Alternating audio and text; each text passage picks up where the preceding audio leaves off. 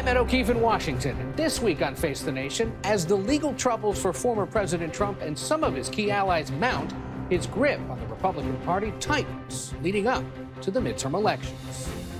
In the newest installment of this late summer drama, the judge who authorized that search warrant giving the FBI permission to seize classified materials from Mr. Trump's home at Mar-a-Lago now says he's inclined to make public some of the information in the affidavit justifying it.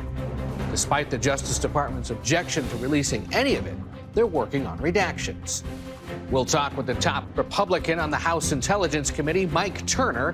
He's one of many lawmakers who want to know more about those documents.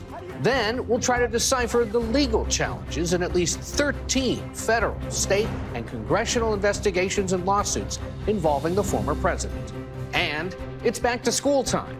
Education Secretary Miguel Cardona will talk about the challenges facing our nation's school children, including teacher shortages across the country and learning setbacks due to COVID.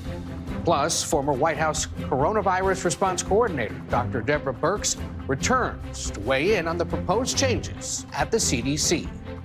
Moving on to the midterm elections, as President Biden signs that bill that fights climate change, cuts health care costs, and raises taxes on corporations, Democrats hope to run with that victory towards the finish line in November. We've not wavered, we've not flinched, and we've not given in. Instead, we're delivering results for the American people.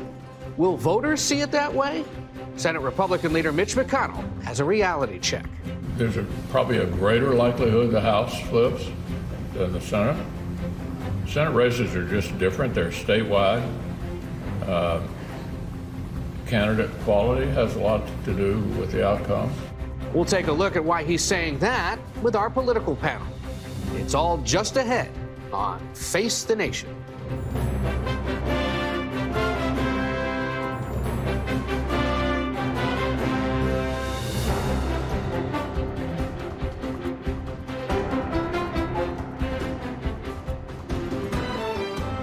Good morning and welcome to Face the Nation. I'm Ed O'Keefe. We'll see Margaret in a moment, but I'm helping her out today as she's dealing with a situation that's all too familiar for every parent, caring for a sick child. On this late summer morning, Americans are looking ahead to the fall. Kids are going back to school, and the politics leading into the midterm elections are heating up.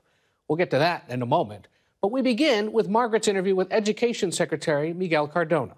She spoke to him earlier.